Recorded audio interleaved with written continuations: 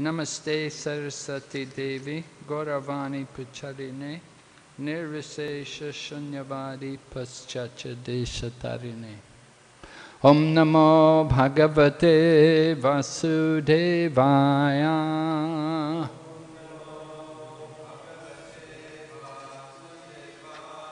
Om Namo Bhagavate Vasudevaya.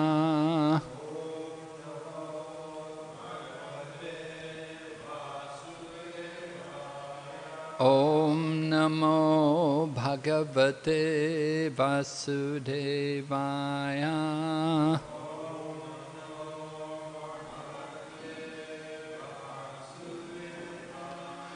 Narayanam Namaskrityam Naram Chaiva Narottamam Devim Sarasatim Vyasam Tato Jayamudhirayat Nesta Praeshu Vabhadreshu Nityam Bhagavata Sevaya Bhagavati Uttamashloke Bhaktir Bhavati Naishtaki. We're reading Srimad Bhagavatam, Canto 10, Chapter number 12, The Killing of the Demon Aghasura, beginning text number 40. Shri Sutta Uvacha Itam Dvija Yadavad Deva Data Shrudva Swaratush Charitam Vichitram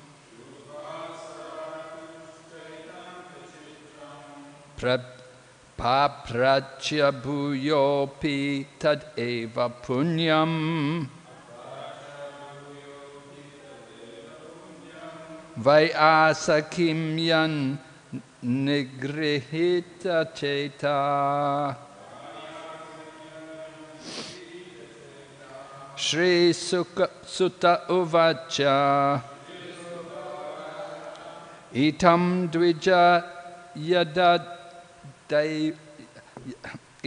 Dvija Yadavadeva Data Shrudva Swaratus Charitam Vichitram Papracha Bhuyopi Tad Eva Punyam Vyasakim Yan Nigrihita Cheta. Shri Sutta Uvacha Itam Dvija Yadava Devadatta Shrudva Swaratus Charitam Vichitram Praprachya Bhuyopi Tad Eva Punyam Vyasakim Yan Nigrihita Cheta.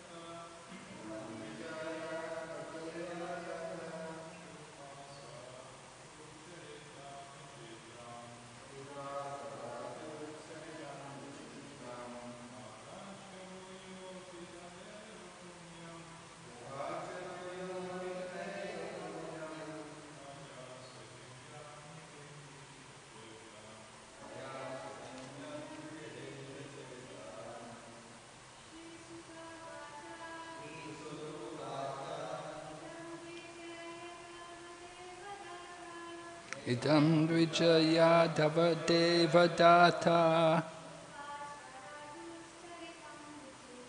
Shrudva svachaduscharitam chatritram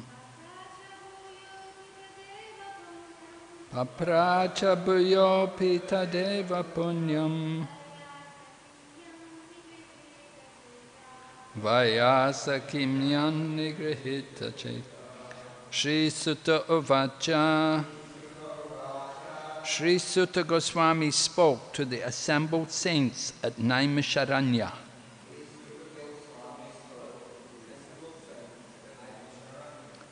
Itam, in this way, Dvija, O learned Brahmanas, Yadava Deva Data, Maharaj Parikshit or Maharaj Yudhisthira, who was protected by Yadava Deva, Krishna.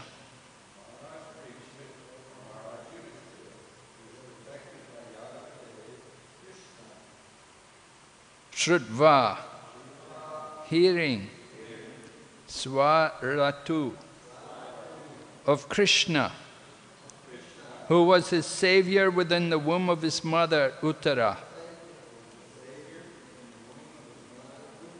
Charitram, the activities. Vichitram, all wonderful. Papracha, inquired. Bhuya api, even again. Tat eva, such activities. Punyam, which are always full of pious activities. Shrimvatam swakata Krishna punya shravana kirtana. To hear about Krishna is always pious. Vyasa kim, unto Sukadeva Goswami. Yat, because Nigrihita Cheta, Maharaj Parikshit had already become steady in hearing about Krishna. Translation. Sri Sutta Goswami said, O learned saints, the childhood pastimes of Sri Krishna are very wonderful. Maharaj Parikshit, after hearing about these pastimes of Krishna, who had saved him in the womb of his mother, became steady in his mind and again inquired from Sukadeva Goswami to hear about those pious activities. There's no purport. We'll go on to text 41. Maharaj Parikshit inquired, O great sage, how could things done in the past have been described as being done at the present? Lord Sri Krishna performed his pastime of killing Aghasura during his Komar age. How then, during his Poganda age, could the boys have described this incident as having happened recently? Again, there's no purport. We'll read the next verse, text number 42.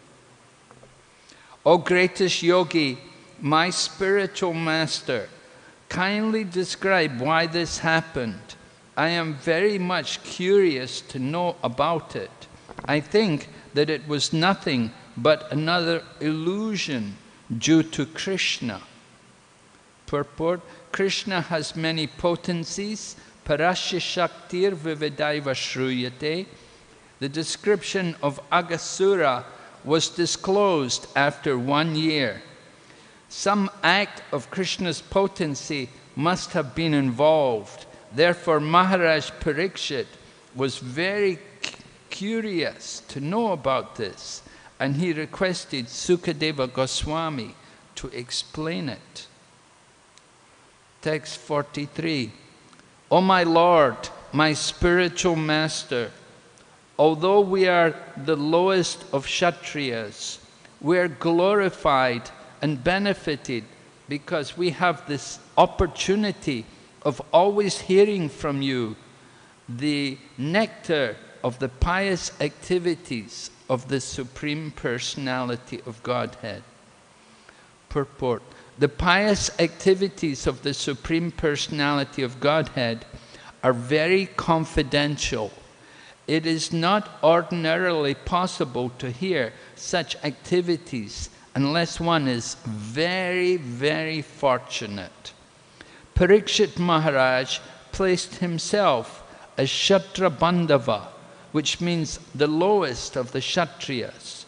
The qualities of the Kshatriyas are described in Bhagavad Gita, and although the general quality of the Kshatriya is Ishvara Bhav, the tendency to rule, a Kshatriya is not supposed to rule over a Brahmana.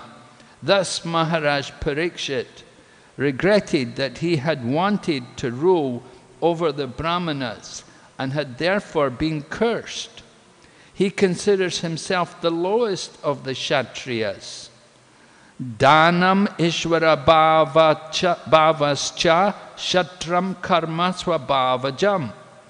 There was no doubt that Maharaj Parikshit had the good qualities of a Kshatriya, but as a devotee he presented himself with submissiveness and humility as the lowest of the Kshatriyas, remembering his act of rapping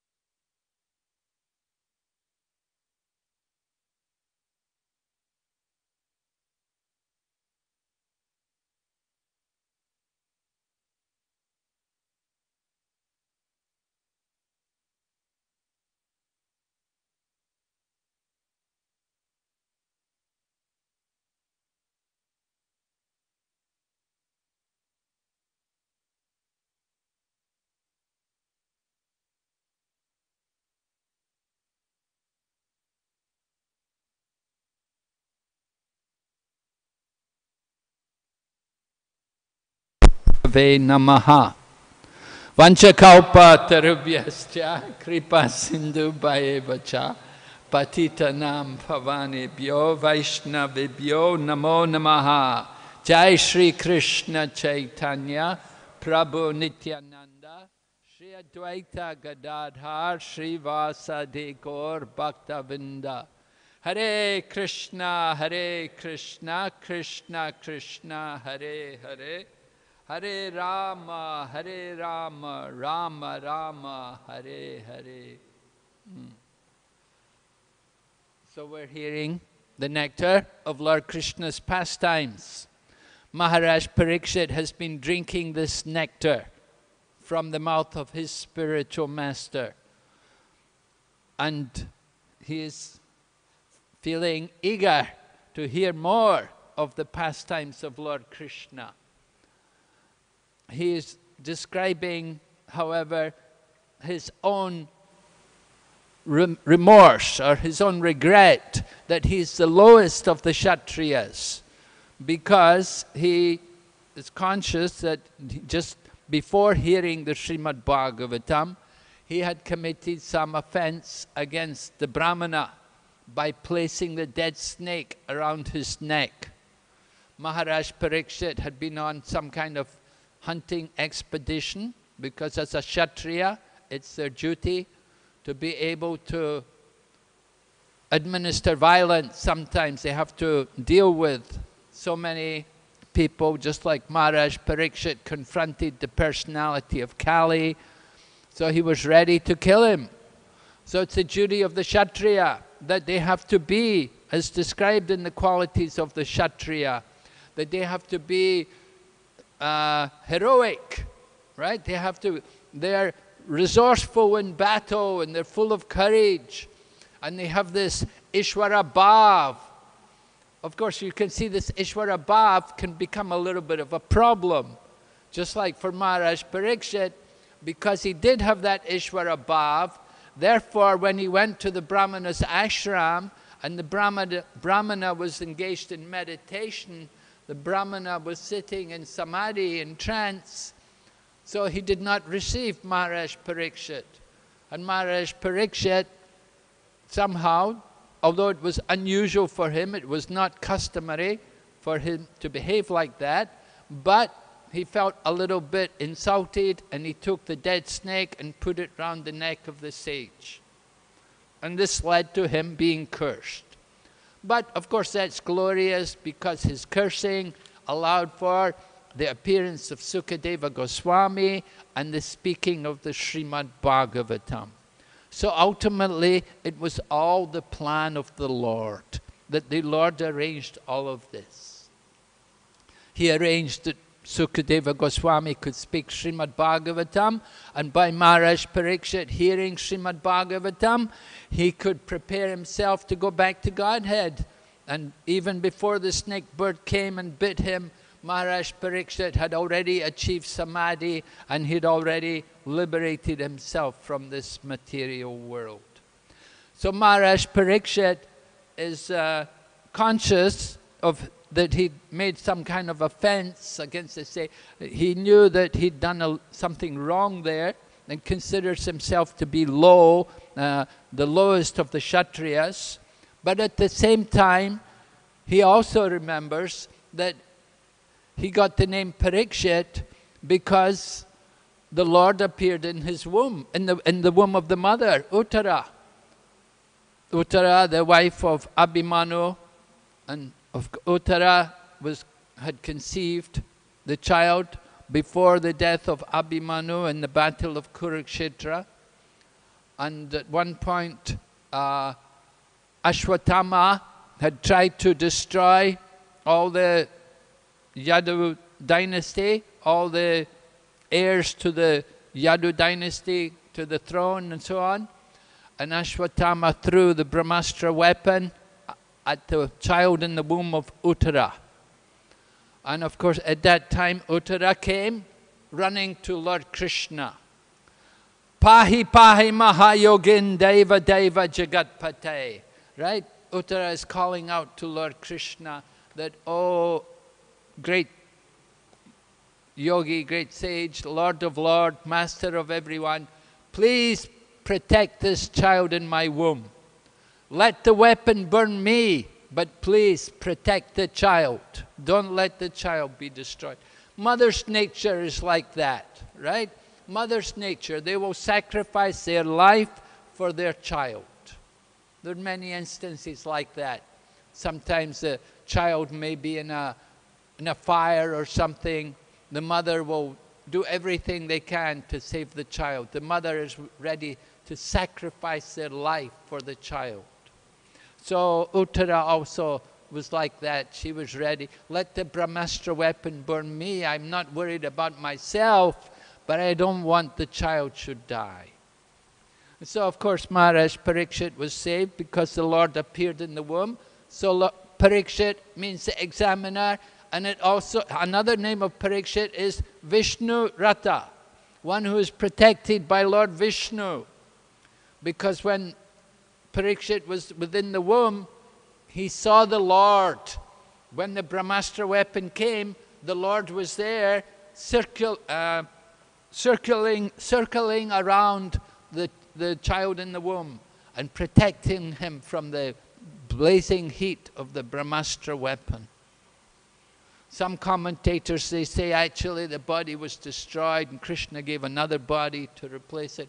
Whatever happened, the Lord protected the child. The child was born. And when Parikshit took birth, then the custom is they want to understand the qualities of the child. So we have a nice chapter on that in the first canto, Srimad Bhagavatam. We hear about how the astrologers came and they did their charts and calculations and they saw the qualities of Maharaj Parikshit. Because Parikshit's going to be the heir to the throne. He has to take over after Yudhisthira. And they want to make sure that he has the right qualities. They don't want another Venu, right? They already had enough problems. When Venu came, Brahmanas had to come and curse him.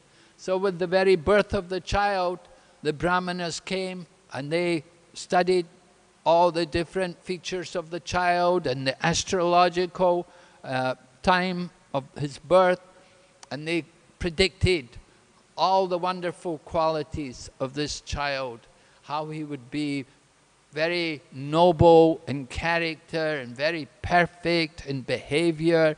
Everything would be exemplary. He'd be a wonderful personality to lead the whole kingdom, to inspire all the citizens in their God consciousness. So Maharaj Parikshit's from his very birth, he had all these kind of qualities. And then after Lord Krishna departed from the world, then the Pandavas, with instruction from Narada Muni, they also departed. And they put Parikshit on the throne. And he had to rule. And he did. He ruled very well. And he severely chastised, as I told, the personality of Kali. He wouldn't let anybody go against the principles of religion. Although the Kali Yuga was supposed to begin from the time of the battle of Kurukshetra, because Lord Krishna was still present on the planet, it could not take effect. But then after Lord Krishna departed, then Maharaj Parikshit ruled. And because Maharaj Parikshit was such an exemplary character that the personality of Kali also could not infiltrate into the kingdom. Although Maharaj Parikshit did give some concessions to the personality of Kali, that he could reside wherever there is the hoarding of gold. Because where there is the hoarding of gold, then these irreligious activities will also gradually appear. So in this way, Maharaj Parikshit is glorified. We read this morning how Sutta Goswami was saying that Maharaj Parikshit was taking great pleasure in hearing the pastimes of the Lord. Because naturally he'd been protected by the Lord and he'd seen the Lord as a child in the womb before birth. So he has this intimate relationship. Parikshit, the examiner, he's always looking, where is that personality? And here he is, before his departure from the world, he's hearing all the glories of the Lord from the mouth of Sukadeva Goswami. So naturally the atmosphere is very intense. You know, you just imagine the atmosphere, what it must be like. Somebody's going to leave the world. Just like we knew when Prabhupada was in his room in Vrindavan, you know, and we were chanting there and we were preparing, it's very, very intense, special situation. So 5,000 years ago, Parikshit comes and he's ready. He's given up the kingdom and he's come to just sit and to prepare for death. So he's so fortunate that the Lord arranges Sukadeva Goswami to come to speak to him, to guide him in his preparation. And for 7 days, he's not drinking or eating or sleeping. He's simply hearing the Srimad Bhagavatam. He is absorbed. It's very intense. And so many other great sages have also come. Just like in Vrindavan, when Prabhupada was there, so many great devotees also came. So many of the leaders, Prabhupada said, call everybody to come. So many people came. And the atmosphere is very intense. So Maharaj Parikshit is inspired, hearing his spiritual master tell him the pastimes of Krishna. These pastimes of Krishna, of course, they are all about the most pious activities. It's mentioned here in the purport, right?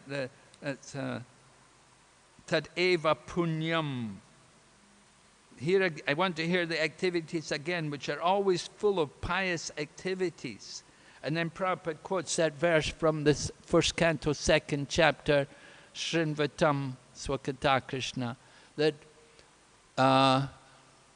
Lord Krishna, the super soul within the hearts of all living entities, cleanses the desire for material enjoyment from those who relish his message, which is in itself virtuous by proper hearing and chanting. Sri Krishna, the super soul, cleanses the desire for material enjoyment. So that's the effect of hearing the Srimad Bhagavatam. Punya Shravana Kirtanam. Ridyantas tohya badrani vidunoti suritsatam. It's just simply hearing the message of Srimad Bhagavatam creates piety in people. Even though people may be sinful, but if they just hear this message of Srimad Bhagavatam, then because it's a literary incarnation of the Lord, it's none different from the Lord. And we've been hearing how Aghasura could get liberated just simply by that little contact with the Lord. And we heard how the other demons who also contacted the Lord, how they were also liberated, how Putana was liberated. And Bakasura, he must have got Sayujya Mukti, like that. So these different demons, they all got so much purification coming into contact with the Lord. So people who contact Srimad Bhagavatam, they're also contacting the Lord. And they're also getting that same opportunity to become liberated. Right? Prabhupada says that studying the Srimad Bhagavatam, we can see Krishna in the pages of the Bhagavatam. As we go on studying this nectar of the pastimes of Krishna. So then Maharaj Parikshit inquired about how he wanted to understand why it took 1 year before the cowherd boys talked about this Aghasura demon, about Krishna killing the Aghasura. What happened? How did it take 1 year? Of course, we're going to hear about Lord Brahma and how Lord Brahma stole away everyone. So Lord Brahma had come and he'd been witnessing how Krishna and the cowherd boys were performing these wonderful pastimes. And Lord Brahma had become a bit curious to understand all of these things about Lord Krishna. How is it this Krishna, he is the Supreme Personality of Godhead. How is it possible he can be Swayam Bhagavan? So Maharaj Parikshit wants to know about why it took so long. So he asks his spiritual master. He accepts Sukadev Goswami as his spiritual master. That if you, he said, I am very much curious to know about it. I think it was nothing but another illusion due to Krishna. An illusion due to Krishna. The word in Sanskrit is Maya. Krishna's Maya. But Vishwanath Chakravarti Thakur, in his commentary, he said there's only one Maya can affect these devotees. Because they're all pure devotees.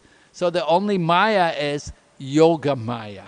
It's not any other Maya. It's just simply Krishna's Yoga Maya, which is influencing all these pastimes. Because all the cowherd boys, we heard in the earlier in this chapter, how all these cowherd boys had performed pious activities over many lifetimes. And so they were able to enjoy these pastimes with Lord Krishna. Krita punya punya. Right? What are these pious activities which they did? They performed acts which were pleasing to Lord Krishna. It must have been that they did activities which were very pleasing to Lord Krishna. And therefore Lord Krishna brought them into his pastimes. He selects who he wants to enjoy these pastimes with. So, Maharaj Parikshit is addressing Sukadeva Goswami, "Oh my Lord, my spiritual master." And then Parikshit is so humble. Although we're the lowest of Kshatriyas, so this humility is one of the important qualifications of the devotee. The devotees must feel this sense of humility. Just like Krishnadas Kaviraj Goswami writes in his Chaitanya Charitamrita, Jagai Madai Haite Munishe Papista Purusheta Kitohaite Munishe Papista. He's saying that I am more sinful than Jagai and Madhai. Anyone who hears my name, they lose their pious activities. And anyone who utters my name, they become sinful. Then Krishnadas Kaviraj goes on to say, he said, who else but the most merciful Lord Nityananda could deliver such a fallen soul as myself? And so this is the humility of such great devotee. And similarly we have also Vrindavan Das Thakur describing himself as the last disciple of Lord Nityananda. Although he is the Vyasadeva of Chaitanya Lila, but he describes himself as being the last disciple of Lord Nityananda. And then you've got Narottam Das Thakur saying, we're singing every morning, that Lord Chaitanya Mahaprabhu, you're Patita Pavana, I am Patita, I'm very fallen, so you please deliver me first. So like that, all these devotees, they teach us the importance of humility, this feeling of being totally unworthy and unqualified to taste this nectar, and considering ourselves to be very, very fortunate. That is the point, right? That we're so fortunate that we have this opportunity. Actually, we have no qualification. There's no qualification that we have to make us worthy of it. It's just simply our good fortune. Somehow, spiritual master is very fortunate that he's allowing us to hear all of these confidential topics. These pastimes of Krishna are certainly very confidential. And Prabhupada explains in the purport, and we see also from Maharaj Parikshit, how he's approaching Sukadeva Goswami, that, please tell me about this. That the business of the spiritual master is to enlighten the disciple about these confidential topics. We have to hear them from the spiritual teacher. This is the loving relationship between devotees. right? Dadati pratigrinati guyam makyati prichati bhunkte bojayate chaiva tadvinam pritilakshanam. There are 6 kinds of loving exchanges: offering gifts and accepting charitable gifts, offering foodstuffs and accepting the prasadam, and inquiring confidentially and revealing one's mind in confidence. So here we have Sukadeva Goswami revealing to Maharaj Parikshit this confidential subject matter of Lord Krishna's pastimes. This, of course, 10th canto, this is the smiling face of the Lord. Very, very special topics. We were so fortunate that Srila Prabhupada compiled the Krishna book just to allow us to hear all of these confidential topics. Prabhupada was not sure how long he would remain in the world. Therefore, very early on in the movement, he compiled the Krishna book. And he compiled it in such a manner that even neophytes, even people who have no knowledge at all, could greatly benefit from the book, from hearing the pastimes of Krishna. It is described in the beginning of the 10th canto, Nivritta tarsher upagiyamanach bhavoshadas chotra manobiramat. Yad uttama shloka, like that. It's a beautiful verse in the beginning of the 10th canto Srimad Bhagavatam, where it describes that these topics of Lord Krishna are the actual medicine, bhavoshadi, the oshada, the medicine for curing the disease of material existence. If we hear the topics of Lord Krishna, then we can lose our attraction for material life. That is the effect of properly hearing the topics of Krishna. That we become nivritta tarsher. We have no longer any attraction to enjoy the material world, because there's so much pleasure in hearing the topics of Krishna. So Maharaj Parikshit is certainly taking this opportunity to relish hearing. And Sukadeva Goswami, he's also getting pleasure in speaking.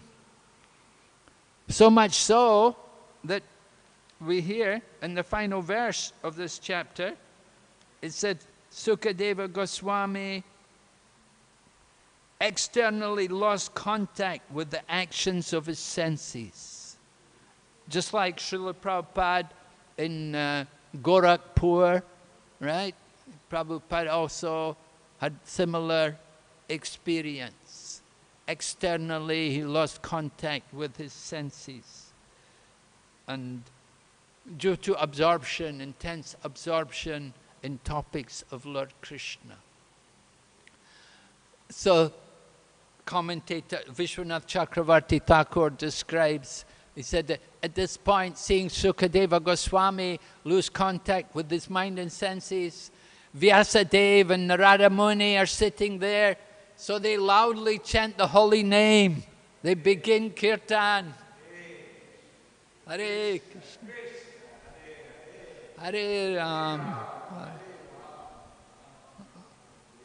Right. We don't have much opportunity to see these kinds of transcendental displays of symptoms. But if we do see it, we should respond similarly to Vyasa and Narada Muni.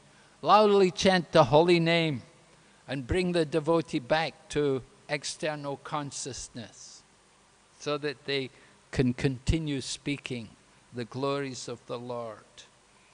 Topics of Lord Krishna. This is the business of devotees, to discuss the topics of Krishna. And this Srimad Bhagavatam, this is the fruit of all of the all of the Vedas, all right? Nigamakalpa tarorgal. This is the ripened fruit. And the nature of this fruit is it's thoroughly relishable and easily digestible. We don't get mangoes like that today. Now is the mango season. We notice the mangoes, you know, big stones and thick skins with a little bit of pulp. But the Srimad Bhagavatam is the best of all fruits. Thoroughly relishable, easily digestible. Because it's come from the mouth of Shukadeva Goswami. And we're also getting it, not directly from Shukadeva, but Sutta Goswami. And Sutta Goswami speaking before how many thousands of sages? Something like 88,000 sages. Last year I went to Naimisharanya to see the place. They mentioned there about how many thousands of sages. I can't remember the exact figure, but it was several thousands, many thousands. They'd all come. And Sukadeva Goswami is speaking there. And at the head of all the sages, you have this, it's mentioned here in this last verse, text 44, that there is Bhagavat Uttamam. Bhagavat Uttama, the greatest of devotees. The great saintly person, greatest of all devotees, Shonaka. Shonaka Rishi, he's the head of all the sages, right? So Sutta Goswami was addressing him like that. He was glorifying him. So you see the wonderful rapport between the speaker and the hearer. Between the speaker, Sukadeva Goswami speaking, but he's speaking to his guru and to his father and to his father's guru. You know, they're all there. But, you know, there's this wonderful relationship that everybody's taking pleasure in hearing the topics of Krishna. So like this, we want to cultivate Krishna consciousness, taking pleasure in hearing. Why don't we have taste? Why don't we have pleasure for hearing? Because we're so disturbed by our anarthas, by all the material desires in our mind and senses. Therefore, how to overcome this?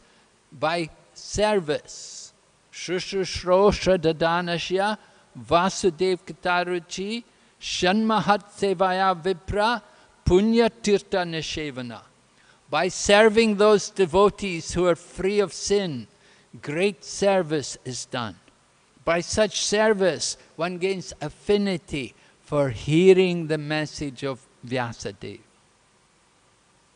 So this is important for all of us, that if we're not developing that ecstasy, that taste, that if we're not relishing hearing, we have to do more service. We have to absorb ourselves in serving Srila Prabhupada and Srila Prabhupada's mission, and that will purify us so that we can have better appreciation for these transcendental topics. Hare Krishna. Any questions, comments from our learned audience? Yes? Yes, Jananivas Prabhu?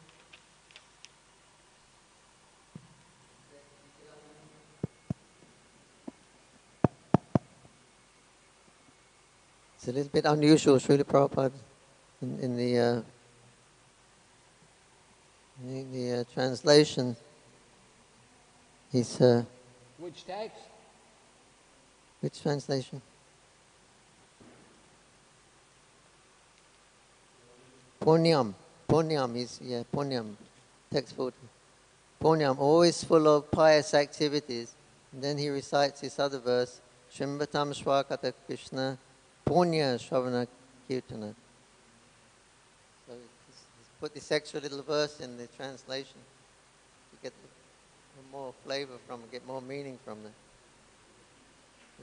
And emphasize punya, chanting the holy names. Famous purple Prabhupada's chanted when he went to America on the Jaladuta. He wrote that song that verse in his song from Bhagavatam. Anyway, he doesn't often do that, does he? It just struck me. Put another verse in there to explain the meaning of punyam. Yeah, it's interesting how Prabhupada, in the word meaning, it's almost like he starts giving another lecture. He's preparing to give another class or something, that he comes across this one word and he puts a meaning and then he puts another verse in there, and it's like he's these purports, they're really his ecstasy,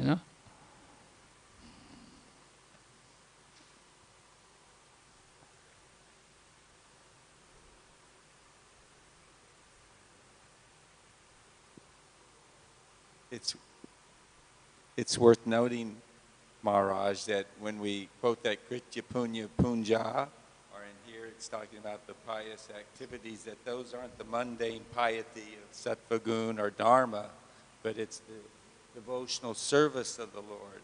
You don't become an eternal Vrajvasi friend of the Lord simply by Dharma or by karma, piety, but by rendering devotional service, pure devotional service. That kind of punya is what's being referred to in the verse you referred to and in this verse also. Yes, definitely. It's only by devotional service that we earn the merit to actually take part in Krishna's pastimes. And you have to render very confidential service to Krishna to achieve that kind of position. Therefore, in the translation, Prabhupada puts, perform pious activities over many lifetimes. So, of course, the piety is Bhakti Unmuli Sukriti, that they perform devotional service, activities which had to be very, very pleasing to Lord Krishna. Therefore, they became worthy to take part in Krishna's pastimes. These cowherd boys are enjoying Braja Bhakti, right? Pastimes in Vrindavan. Aga, he got to Vaikuntha. But the cowherd boys, they're very special. Putana, she doesn't have much bhakti. She got to be a nurse, Krishna's nurse, but she doesn't get the same position like Mother Yashoda. She can't be like Mother Yashoda. She can never ever come to that level. Mother Yashoda's loving connection with Krishna.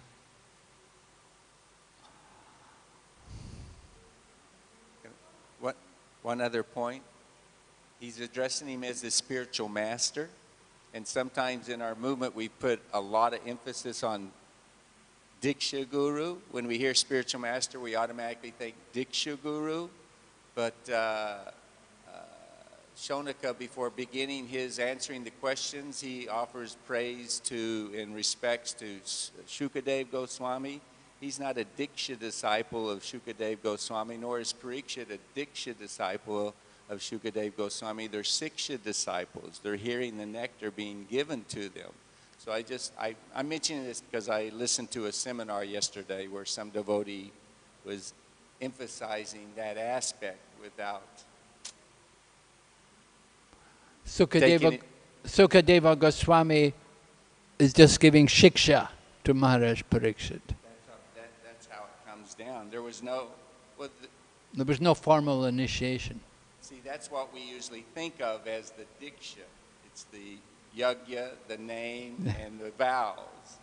But Jiva Goswami defines Diksha as the destruction of one's sins and the giving of transcendental knowledge. Yeah. So he's receiving the Diksha through the Siksha.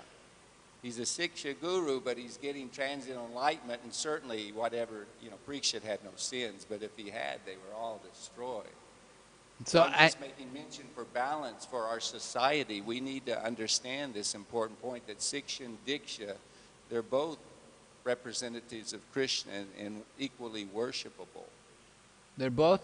Are both giving, they are both representing Krishna, and according to Krishnadas Kaviraj Goswami and the Chaitanya Charitamrita, they're both equally worshipable. Oh, definitely. Both equally worshipable, definitely. Yeah. Person giving shiksha, person giving diksha. We do have that problem within the society that we tend to put more importance on the diksha. But it's the shiksha which is even more important. We need to get shiksha.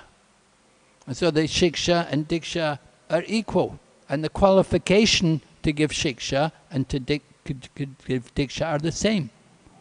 Because their positions are the same, so their qualification is the same.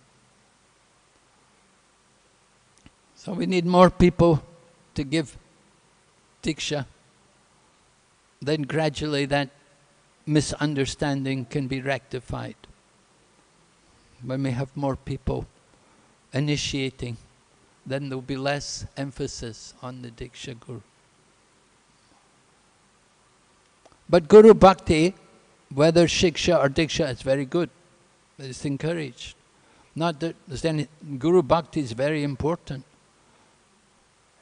But the Guru Bhakti, the point of the Guru Bhakti should be given to the people giving Shiksha also. We can see them like, because they're giving us that transcendental knowledge. They're destroying the sins.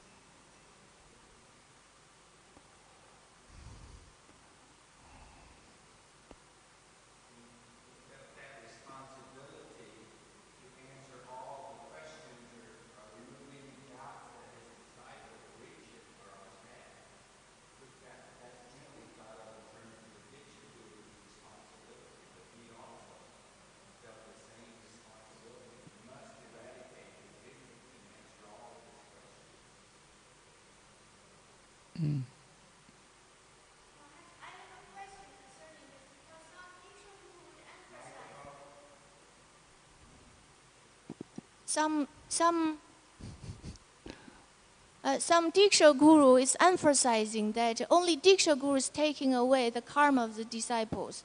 But here we can hear that even by instructing a Shiksha disciple some transcendental knowledge, that also can destroy your sinful reactions. That means your sinful karma is also taken away by the Shiksha Guru. How can we understand this? Yes, there's Bhanu Swami also had a seminar on this, and he was presenting how there are several people involved in taking away the karma of the person. So, of course, we do say at the time of initiation, Diksha Guru becomes responsible for the karma. But that will depend a lot on the attitude of the disciple, how much the disciple is actually surrendering and committing themselves to the service of the Diksha Guru. It's important. But we see other people also take karma, like the king in a kingdom. He becomes responsible 1/6 of the karma. Husband and wives, their karmas are interrelated. The wife enjoys the pious activities of the husband. And so karma is a very complex thing. When we're hearing Srimad Bhagavatam, by hearing the Srimad Bhagavatam, then it can also destroy sins. So there are many different factors to be considered in dealing with karma. It's not just only one person, Diksha Guru, takes all the karma.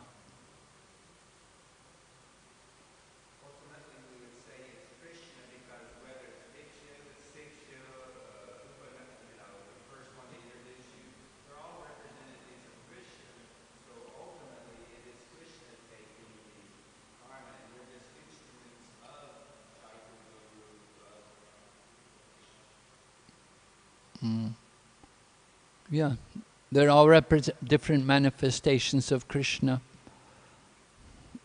So we have to see Krishna in these different personalities. One question from the Chinese devotees. Jayanti Devi Dasi obeisances to Gurudev. My family members, sometimes they help me to practice Krishna consciousness, but sometimes they use their words to deny me, and they are against my principles. What shall I do? You should continue to practice, and at the same time, you should be patient with your family members and try to keep good relationships with them. Don't try, I wouldn't try to push them or preach too much to them. Just try to show a good example yourself.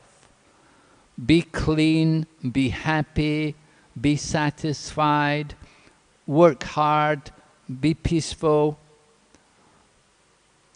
and just show to your family members that practicing Krishna consciousness has been good for you and it's helped you and it's given you a lot of benefit. Just if they can see that it's really not doing you any harm, then that will be the best thing you can do. That will help them to accept Krishna consciousness. But if you try to preach to them and if you go on about their habits and complaining about them, then that's not going to be very good.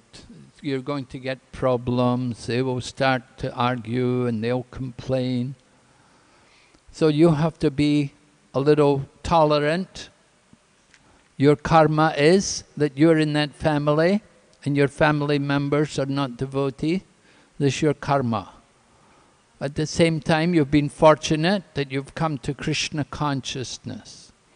So you have to be tolerant about the family members and relatives. At the same time, be patient, be determined to continue your practice. And be faithful. Keep Krishna in your heart. Be more confidential about your practice. Don't make a show of doing your practice in their presence.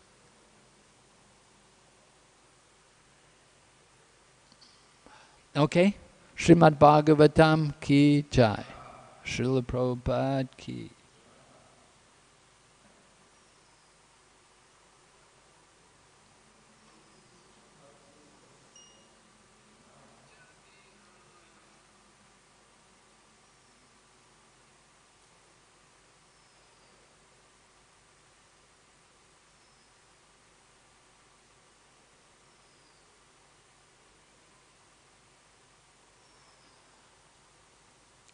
Jananivas Prabhu, what should we do with the japa beads of somebody who leaves a body, somebody who's initiated and they have japa beads? What do we